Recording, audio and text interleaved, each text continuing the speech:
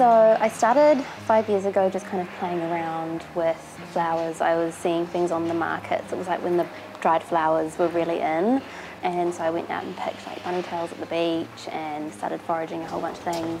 And then I started selling some things online, and then I got some wedding inquiries. So I started just doing dried florals, and then my creativity got the best of me and I wanted to do more. So I kind of dove into fresh flowers, and then 2 years ago we did a rebrand and kind of came up with the Willow and Sage Botanics name, and now just focus on weddings and events and the workshops, which is the other side to the business.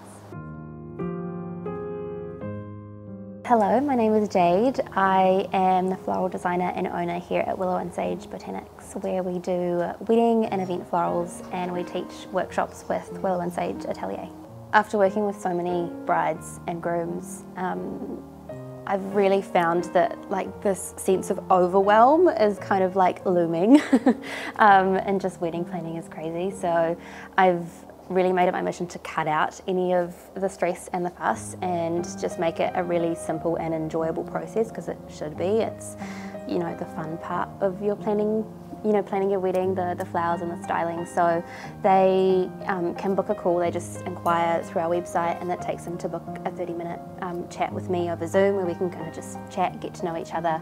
I'll ask them like all of the fun designy questions. They can ask me anything. No question is off limit. I'm super transparent when it comes to pricing and just anything flower related. And then we kind of talk about what they're thinking, how we can bring it to life. And then after our chat, I'll send them through a really detailed quote and a proposal with mock-ups so that they can really visualize the florals in their chosen venue.